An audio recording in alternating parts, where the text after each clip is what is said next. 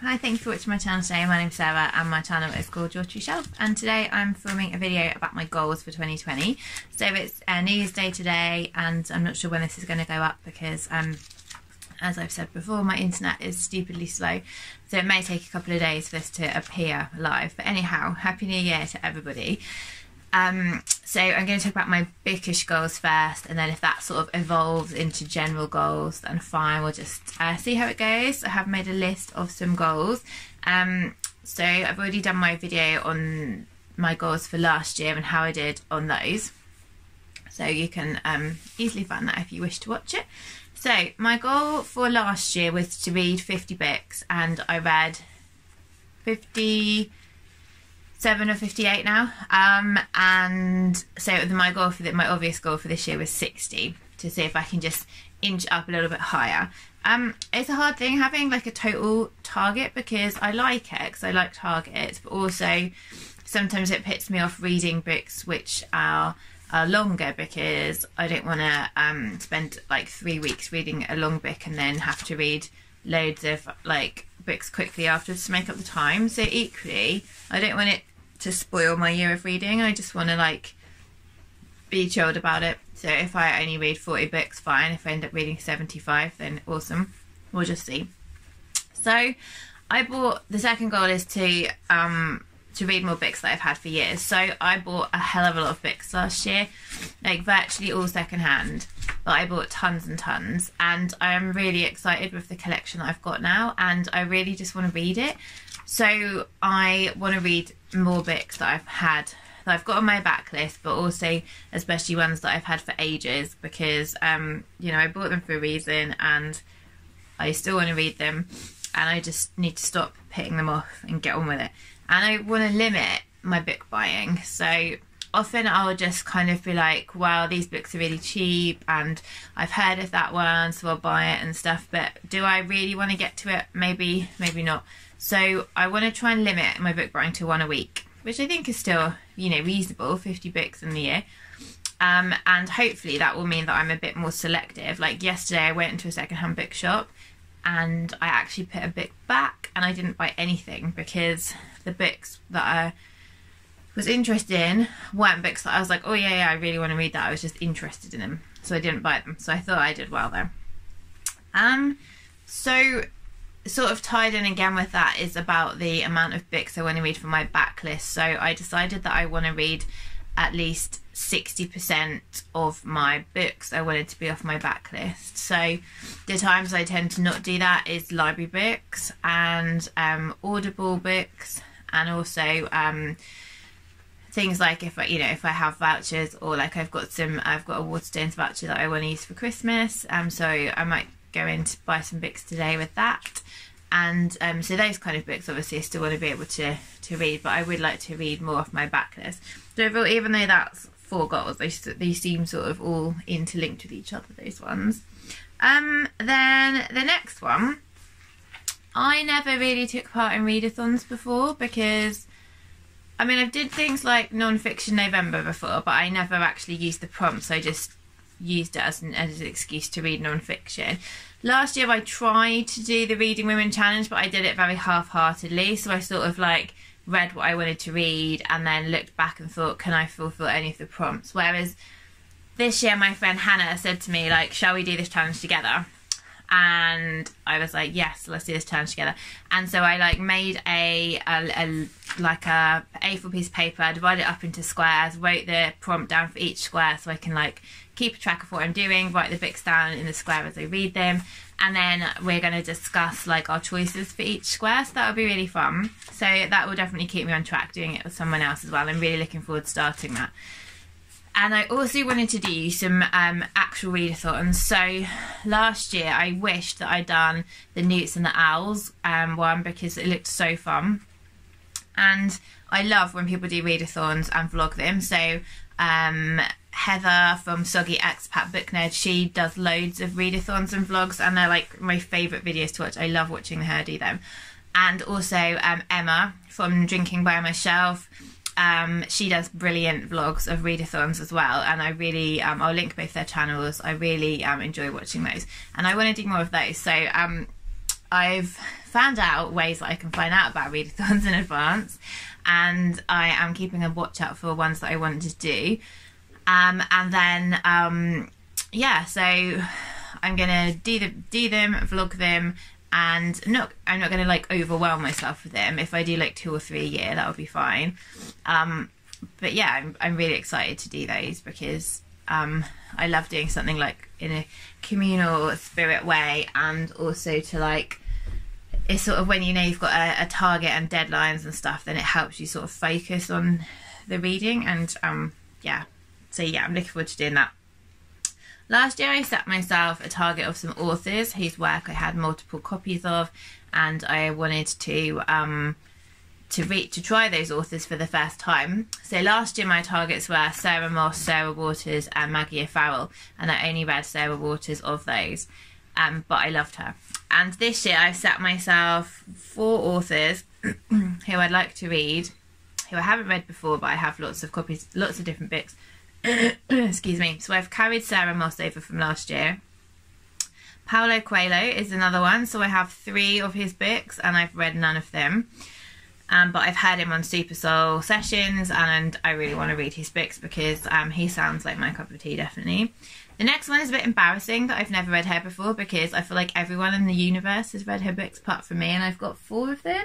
1, 2, 3 of them. You can see them on my shelf, and that's Zadie Smith. So I feel like she's a national treasure, and I feel really stupid that I haven't read any Zadie Smith, but that's definitely a priority this year to read her. And Helen Dunmore. So I have 3, I think maybe 4. Let me see. Can I see her? 1, 2, 3. I have 3 Helen Dunmore books on my shelf, and people who I respect their opinions, and I know who have similar reading tastes to me, really like her. So I'm looking forward to reading her as well. So hopefully at least the 3 women of that group I'll be able to use for my Reading Women challenge, fingers crossed. So in terms of like types of books that I want to read, I want to read more books that will benefit me more. So like I want to read more spiritual books. Like some people call them self-help books, but for me, like the type of self-help book I like are spiritual books. So I want to read more of those books. I have tons of them, and I get so much out of them. Sometimes they feel a little bit intense if I'm which is the opposite really, because sometimes when I'm really just sort of like struggling with overwhelm, being really busy and stuff, then I want to read something escapist and light, or something like a romance, something that really takes me out of my situation. But actually what I really probably need to do is to also read the books that I know will bring me back to my stillness and my centre and my journey and my sort of life's work, and that's really the kind of book that I should pick up more of. And they're not quick reads, because you have to read them. You want to take your time with them. You want to take your time. I always annotate those books as well. I put in little tabs so I can go back to them. Sometimes I journal about them. So they're not books that I just zoom through. And again, that comes back to like targets and goals, and how that can actually be a detriment to you. I was watching like Lucy the Reader's goals, and her goal is to read 1 book a year, because she reads tons of books, but she doesn't have the pressure then. She's like achieved that within 5 minutes of the year starting, and she doesn't have to have any pressure. So yeah, I need to be more easy about the targets. So yeah, so I want to read more spiritual books, and I love memoirs, and I didn't realise until I organised my books by genre, which they are now, I have so many memoirs, like a whole 2 shelves of memoirs, and I really love them. I love learning. I love hearing about other people's lives and about what they did and what they learned and everything. And so I really want to read more memoir, and yeah, more non-fiction. I didn't read as much non-fiction last year, so I love learning, and whatever that's learning about, I really love learning, and I have tons of non-fiction, and I want to get to more of that as well. So that's one of my genre goals. Another goal that I have is to meet some of my booktube friends in real life. So I have so I feel like my booktube friends are in kind of 2 groups. So one group is the people who I kind of comment on the videos, and I love them and watch them, and they feel like my friends, but we don't have like that much interaction, and they kind of tend to be the bigger booktubers with like several thousand followers, and like I think of them as a friend, but actually they probably don't know who I am.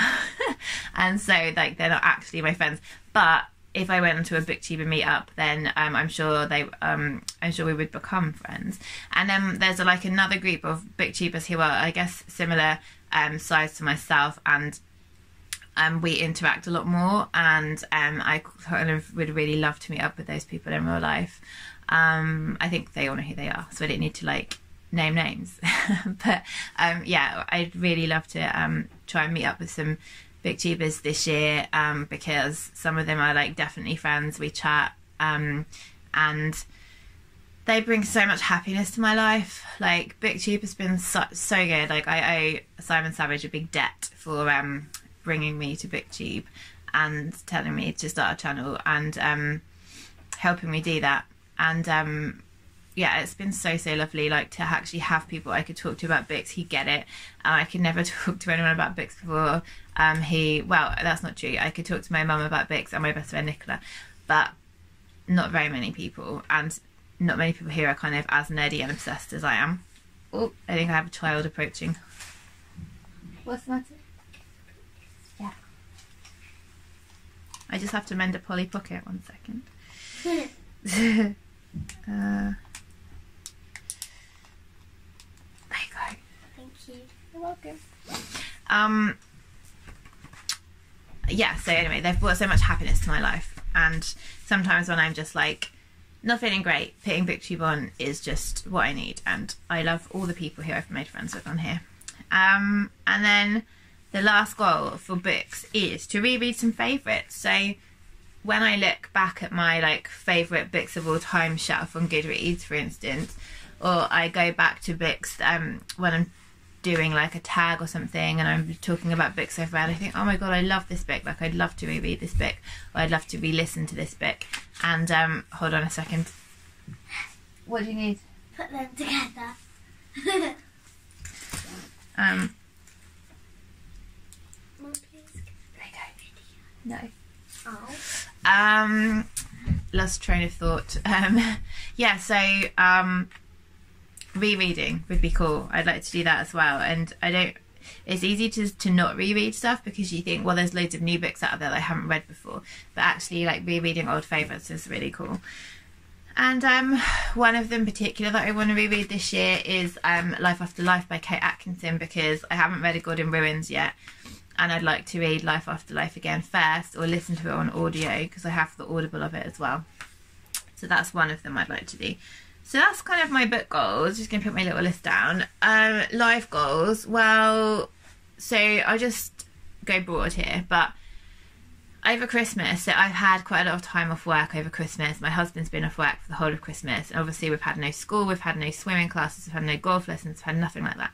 It's just been like so relaxing and so nice not to be constantly rushing around, and the kids have been happier because we haven't just been like, we've got to go to this place, we've got to go to this place, we've got to go to this class, and like just slowing down. That's one of my goals, definitely, because it's been so fun spending all this time together, not having to go to like the stuff I mentioned. Obviously we still have to go to work, we still have to get the kids to school, we still have to get to nursery in the morning, we still have to do school pickup, we still have work, like we still have all those things, but I guess it's just like appreciating time where we just do nothing and we all be together more.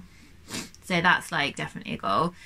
I want to kind of make my work situation work better for me this year. So I've made lots of videos before about how I feel about work and how work doesn't work for me very well as it is currently, and I want to try and get on top of that situation, make some changes. I made